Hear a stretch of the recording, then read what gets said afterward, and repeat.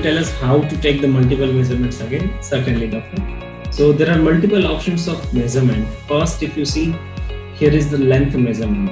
So this length measurement option is a single measurement option, straight measurement option. So how you can do it, just select that tool, start your measurement by single click, drag your mouse, and wherever you want to end it, you just end your measurement, and you will see that your measurement is available here. 12.48 mm is the length. Now this measurement is okay. This type of measurement is good when you are taking a measurement of the dentulous area or the canine or incisor tip where the roots are mostly straight. But when you are taking a measurement of molar area where the roots are mostly in the curve, the straight length measurement may mislead to the accurate measurement.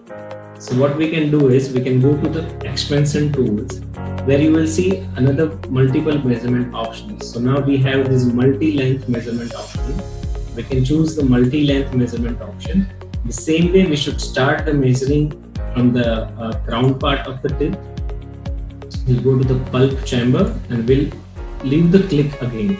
But as we are using the multi-length measurement, measurement will be continued and we'll keep doing until we see the curve and finally the.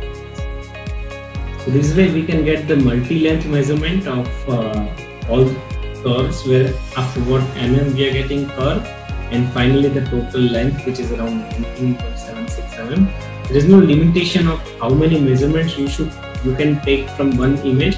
You can take multi-length measurements on all the anatomies available in the field.